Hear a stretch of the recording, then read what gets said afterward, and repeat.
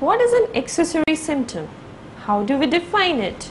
Before we read from the book, let's listen to a patient.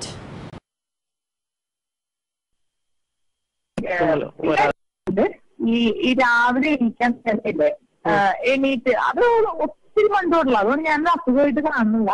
രാവിലെ തന്നെ എണീക്കാൻ നേരം ചെറിയൊരു ജലദോഷം ഉണ്ടാവും. അത് കഴിഞ്ഞാൽ വെയിൽ വരത്തില്ലേ, ചൂടായി കഴിയുമ്പോഴേക്കും തനിയെ മാറിക്കോളും. ചെറിയൊരു അത്ര വലിയ ബുദ്ധിമുട്ടായിട്ടൊന്നുമില്ല, ചെറുതായിട്ടുണ്ട്. അത് ചൂടാകുമ്പോ അങ്ങ് മാറിക്കോളും. അതെനിക്കറിയില്ല, അത് കുറെ കാലമായിട്ടുണ്ട്. എനിക്ക് നല്ല സ്കൂളിലൊക്കെ പഠിക്കുന്ന കാലത്തൊക്കെ ഉണ്ട്. Now let's read from the book. A long-standing symptom, which the patient thinks is a part and parcel of his normal life functioning, is called an accessory symptom. Isn't it exactly the same as you have just listened from a patient? This is the true beauty of Organon.